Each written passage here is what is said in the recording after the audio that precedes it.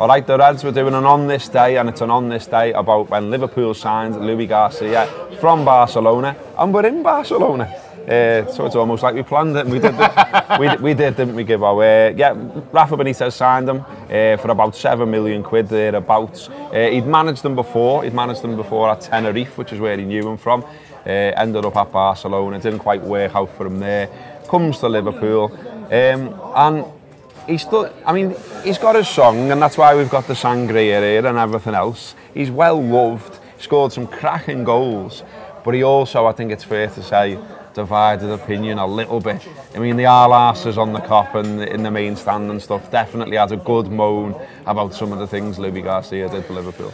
Yeah, he was a real sort of Marmite player. Like, I remember my dad loved him. I used to love him as well. Like, but you know, he was frustrated a lot of people as well. Yeah. Frustrated quite a few people in terms of give the ball away a lot. And I think if you were to stick up for him, you'd say, well, he was always trying stuff. He was always trying to like create things and stuff like that. But sometimes little 5-yard passes just going to the opposition, you couldn't quite understand it. But as you've said there, though, the big goals, I mean, you know, some of the most famous goals in Liverpool's history, really, you know, certainly of the last 20 years. There's the ghost goal against Chelsea. There's another goal against Chelsea in an FA Cup semi-final at Old Trafford. There's the Juve one.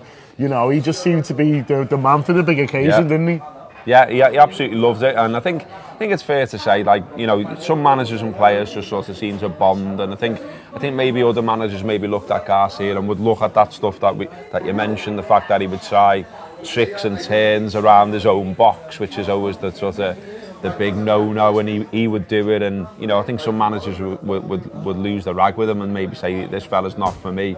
But Benitez got it out of him, didn't he, constantly, and obviously did previously at Tenerife as well. And as you say, some of those goals, I mean, you know, the Juventus one, I think's an absolute cracker, and that's what he'll always be remembered for, that run up to winning the Champions League.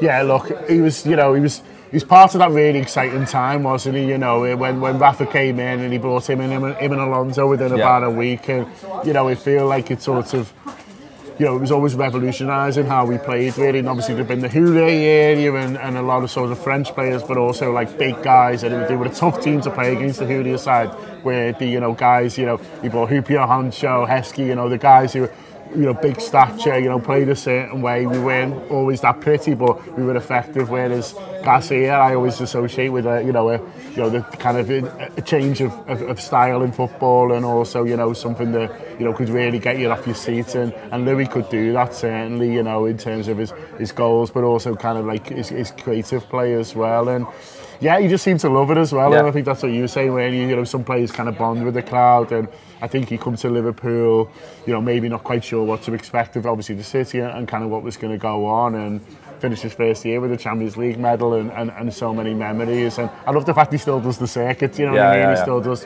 you know, a lot of the 5-time stuff and stuff like that. You know, he'll always be able to dine out on Istanbul, but why not? Do you know what I mean? Absolutely, and you know, he seems to enjoy that as well. And I think as well, he just seems like a bit of a laugh and a nice fella. You know, you've seen him on his Instagram sort of take the piss out of Chelsea and do the ghost goal thing, dress up as a ghost on the anniversary of that goal. I think he wrote a letter to Liverpool fans as well when he left and things like that. So, you know, he wasn't one of these sort of mercenaries. He genuinely sort of fell in love with Liverpool, still comes back, still takes part, as Gibbo says, in the sort of ex-player stuff and things like that. So well in, Louis. We've enjoyed talking about you, and we're going to finish by having some sangria. So, up the Reds, up Louis. You drink sangria and so do we. Up the Reds.